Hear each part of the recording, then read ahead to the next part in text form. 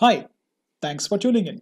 I am Ambarish, and this video on MS Teams is about the pin feature.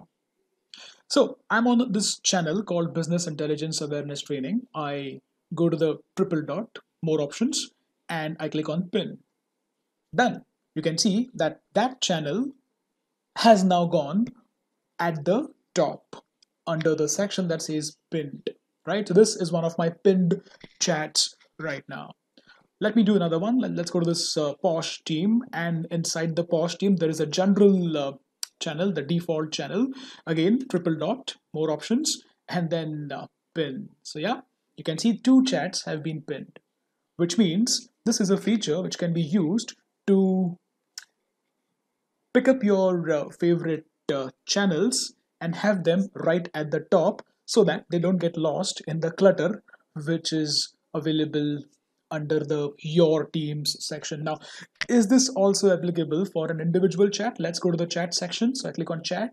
Control 2 is the shortcut. Let's say this chat here with Pradeep and Tripti. I click on more options, pin, and there you go. That chat with Pradeep and Tripti has gone at the top along with two other chats. Can you see there is this Excel training with Ambarish, which is already a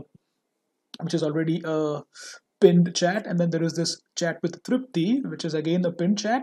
This one has also gone right there at the top. Right now, with the icon, you're able to make out that this one is a meeting chat. It's not a simple normal group chat, it's a meeting chat.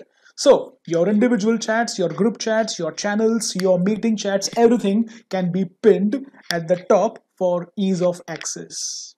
Thank you so much for watching this video. I hope you've liked this. Have a great one.